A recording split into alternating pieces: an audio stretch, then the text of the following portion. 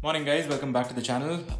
It's about 4:30 in the morning. We're getting ready for another ride. This is not the ride vlog, that will come later, but we're going to be talking about something totally different.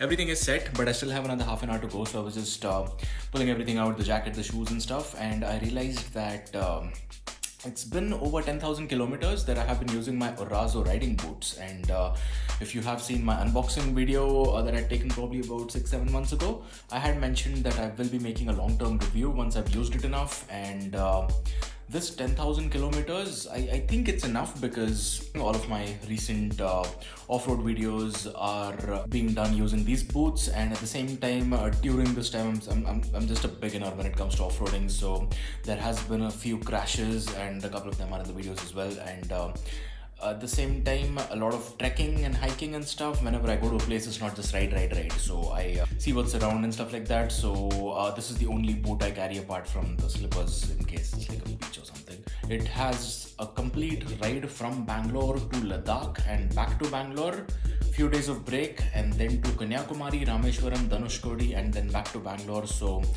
basically the shoe has seen the whole country north to south, and I think that should be good enough for a long-term review. And I'll let you know what I liked about it, I'll let you know what I didn't like about it, and you can see what boxes it checks if you're planning to buy the shoe. So hopefully it helps. Let's get into it.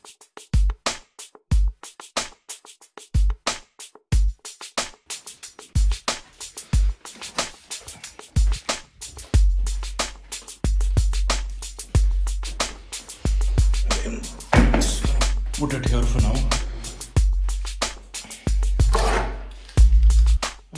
I just don't want my hand to keep coming in the frame, so probably use this. This is like a baton. Anyways, this is the video that I was actually supposed to shoot today after I come back from my ride, but then Orazo happened, so probably this I'll shoot tomorrow. And it's basically going to be a comparison between a road bike and an off-road bike. So if that is something which you have ever thought about or wondering about, this is probably something that's going to come tomorrow or day after, so watch out for that. So to start with, I'll give you an idea about the current condition of the shoe. Looking at the history of the shoe, or just the way we spoke about it, you would already know that I have not used this gently or lightly in any ways. I have actually done anything and everything I wanted with this, so no compromises on that. And if you look at both the shoes from all the sides, there's no major damages or anything of that sort. I'm pretty happy with the way it held up when it comes to Ladakh and stuff especially. It was more like a lot of water crossings, and trust me, it is pretty waterproof. Until here, it's completely waterproof. This trademark can be your limit. Anything over this, the water will start seeping in, but anything below that, I've never really had any issue. So great with that. And all the water crossings have been very rocky, full of stones, pebbles, and a lot of them hit me, but both the toes are steel toes, and no damages to that as well. Everything held up very well, and never really had to worry about what will happen to my feet if I bump into something. And ankle protectors also did their job. So basically, when it comes to protection and the build quality of the boots, I would say first class. I didn't really have any issues. But talking about the off-roading side of it, I do have ankle support, but the rest of it does not have any kind of a rigid structure. So if you are off-roading or using this as a primary off-roading boot, I would say you would have better options. But again, if you're planning to use like a sports shoe or a trekking shoe, this is way better than that, and it's also the same price as those. But if you are into touring and you want one boot to ride on and also to explore the places on, this is the best bet. But if you're looking for a boot primarily for off-roading, you might want to go for actual adventure boots, but they will cost you anywhere around 15 to 20,000, a good one. And if you don't have the budget, this would be a good starting point. At the same time, if you look at these stitches here in front, I'm thinking I know what that is for. I think it's for flexibility, and if that's what it's for, it is doing the job very well. I have actually come into situations where I have been running with these shoes and I was still okay with it.